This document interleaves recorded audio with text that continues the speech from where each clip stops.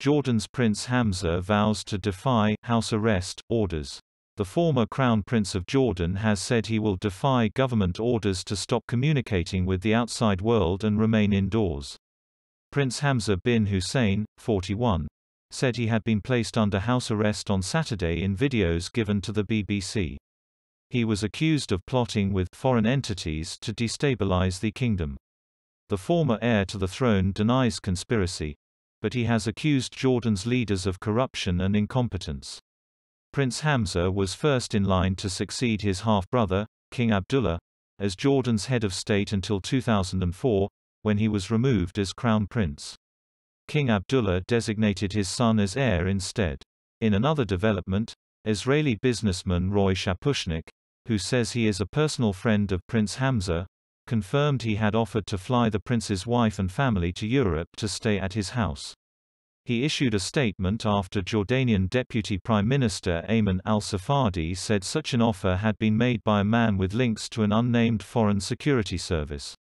Mr. Shapushnik has reportedly denied ever being a member of Israel's intelligence agency. What does the prince say?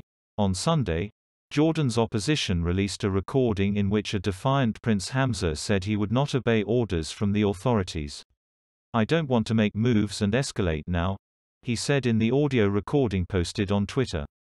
"But I'm not going to obey when they say you can't go out, you can't tweet, you can't communicate with people, and you're only allowed to see your family. I think it's a bit unacceptable," he added. The public rift between Prince Hamzah and King Abdullah is unprecedented. Tensions within the royal household, however, have reportedly been present for some time.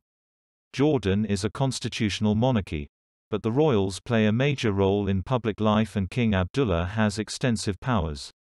He can appoint governments, approve legislation and dissolve parliament.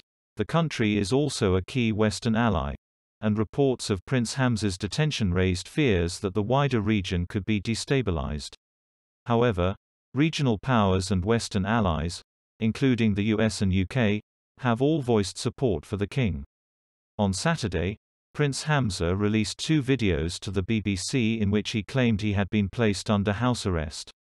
In the video, Prince Hamzah said a senior official had told him he was not allowed to go out or communicate with people because of criticisms of the government or king voiced at meetings where he had been present. The apparent arrest is thought to have followed a visit by the prince to tribal leaders, where he is said to have garnered some support. "I am not responsible for the lack of faith people have in their institutions," Prince Hamzah said in one of the videos given to the BBC. On Sunday, Deputy Prime Minister Ayman Safadi told a news conference that the prince had been liaising with foreign parties about destabilising the country and had been monitored for some time. He accused the prince of seeking to mobilise clan leaders against the government, adding that the plot had been nipped in the bud at the 0 hour. Mr. Safadi said officials had tried to discourage the prince rather than take legal action against him, but Prince Hamzah had dealt with this request negatively. He added that at least 16 people, including a former advisor to King Abdullah and another member of the royal family, had been arrested over the plot to undermine the security of the country. But no members of the armed forces were said to be among those detained.